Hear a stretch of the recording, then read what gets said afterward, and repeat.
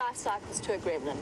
The first is when the vehicle's been working absolutely perfectly the drive before, and you hop into it and all of a sudden it doesn't work at all.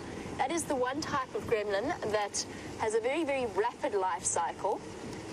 And what they do is they creep in between drives and lay eggs in the various equipment, and they feed off the electrical energy. They hatch into larvae that crawl through all of the wires, and then they mutate into gremlins that then are fully reproductively functional. They then reproduce at a very rapid rate, something akin to bacteria in a petri dish.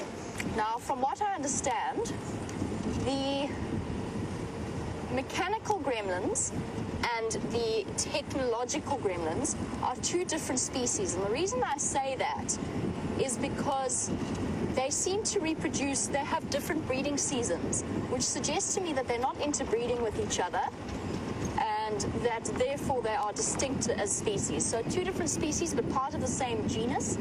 One species of gremlin indicate or display mechanophagia eating habits. Phagia, of course, meaning what they eat. We'll go with technophagy. Technophagy and mechanophagy, two different behaviors as seen displayed by our gremlins that attack every now and again. That is the electrical gremlin, minus 2 legs.